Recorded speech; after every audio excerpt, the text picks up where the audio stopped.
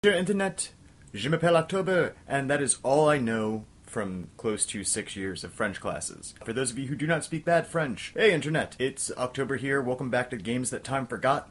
This time around we're looking at the Saboteur. Put out in 2009 by EA Games, it's viewed as the swan song for developer Pandemic. So without ado, because there is a lot to talk about, let's get to the plot. You play Irish mechanic and race car driver Sean Devlin, one of the many exiles you'll meet in France during the Nazi occupation. After losing the 1940 Grand Prix to Kurt Dierke, a Nazi colonel, and then losing your friend Jules to the same, Sean Devlin goes on his roaring rampage of revenge, and accidentally liberates Paris, kind of, not really, just starts the uprising. That's surprisingly not the focus of the game. The game is fairly personal. You're following Devlin on his path of revenge. I kinda dig that, actually. I like it when games are willing to take a major historical backdrop to tell a very personal story.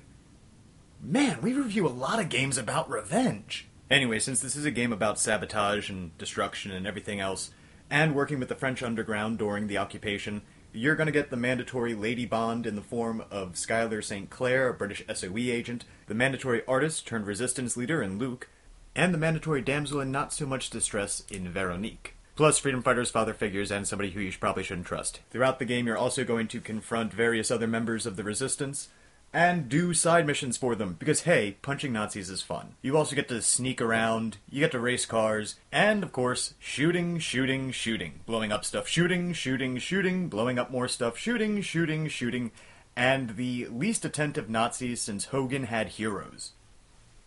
To address one of the elephants in the room, you're going to notice a lot of male gaze in this game. Most of it is delivered by Skylar St. Clair, the Lady Bond of the British SOE. Now granted, her wardrobe choices are more in line with modern feminine wear. And even then, the neckline is slightly daring. At the same time, the women in the game are portrayed as competent, resourceful, and reliable, which is more than what you can say for a lot of the male cast. In fact, in terms of sexy banter, the men come off as lecherous, while the women come off as in control of the situation. This allows a case to be made that the game is not misogynistic, and to be fair, I'm on the fence of it. But, at the same time, a lot of the marketing, even when you boot up the game, is booty shots. And there's the download put out by EA, where the women in the cabaret are topless. I did not use that for this video. That's for my own private playing later, because I am lonely and terrible. Moving on also, one of the big things for me came from the fact that this is a game that takes place in World War II, a very storied and very well-rounded part of history. And it's a subject, the French Resistance, that usually gets glanced over. We've seen the Battle of Normandy 1,000 times. We've seen the invasion of Berlin by the Allied forces. Hell, even freaking Call of Duty at least went into Stalingrad and mentioned the fact that the Russians were a major part of World War II. In terms of the big figures for 1940, however, only two are mentioned, Hitler and Mussolini. This is a game about the French Resistance that somehow never mentions Charles de Gaulle.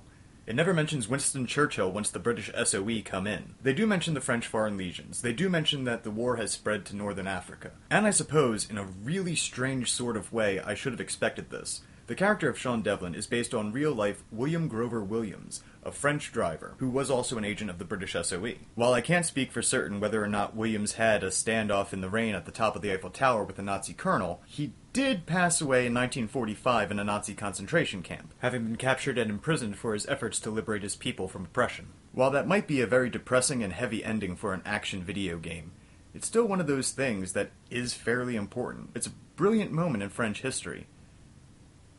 Oh, and something else. They don't even mention the Vichy government. That boggles my mind. It's a game about the French Resistance, the uprising in Paris. It's a great historical moment, and it would also allow to show divisions of the French people. But no, we have the Irish expatriate, who, despite allusions to his involvement with the IRA and his family's involvement with the IRA, who is totally willing to drop grudges about possible family murder and side with the British to get revenge for his friend Jules. Maybe that's why the color scheme also kind of threw me for a loop. For most of the game, I thought that it was fairly binary. You had the Resistance, represented in blue, the Nazis, represented in red, and Sean Devlin in the middle of it all, with green eyes. That's it. No other colorful affectations until you're able to liberate certain areas of Paris. So I was thinking, okay, since Devlin really is only out for revenge, that freeing Paris is a totally secondary concern, that's why his eyes are green. He's not completely committed. But that got thrown out the window, since villain Dierker's eyes are blue. So it's just a very cool neo-noir touch, something you'd see in Sin City, which is great, even if it does take away from some of the artistry of the game. It's very beautiful, it catches the eye, to the point that liberating Paris seems to make it a little bit more dull. You can imagine that. There's a weird message to send. Anyway, this is a game I really enjoyed. Up until the last, let's say, 30 seconds. The entire last act of the game is much more rewarding if you know the history about the build-up to World War II. If you know about the IRA, if you know about the Spanish Civil War, if you know anything about what was going on in Europe leading up to 1940 to 1945. In that case, the end showdown between Dierke and Devlin, it's laden with reasons, with things that brought the people to this exact point, and we all know where it's going to end. We all know how it's going to end. And then they pull the rug out from you. My recommendation is, after that last shot is fired, turn off your TV. Let the game run through its credits, through its attempt at a, hey, it works for James Bond type ending. Just let it go. It's a much more rewarding sequence if, once you watch the color come back into Paris, you don't watch the end of the game. Literally, it knocked off a lot of my enjoyment of it. I was actually laughing at that stupid closing line. And when the credits started to roll, it was gut laughter. Let's do the wrap-up, because now I'm thinking about that ending and it's pissing me off. I was a huge fan of Pandemic games, and I was very sad when they closed their doors in 2009. This is a great swan song for them. It could have been much better. The writing is a little loose, but the gameplay is phenomenal. It's also a joy to be running through Paris, and not to be running through an ersatz New York, or an ersatz Los Angeles. So with that in mind, I'm giving the Saboteur 7 Eiffel Towers out of a possible 10. Well, that's it for Games That Time Forgot. Until next time, I am October. Please be sure to share, like, and subscribe. And as always, I don't have a catchphrase. Have a great night, people of Earth. The Vichy government... Vichy? France? Vichy?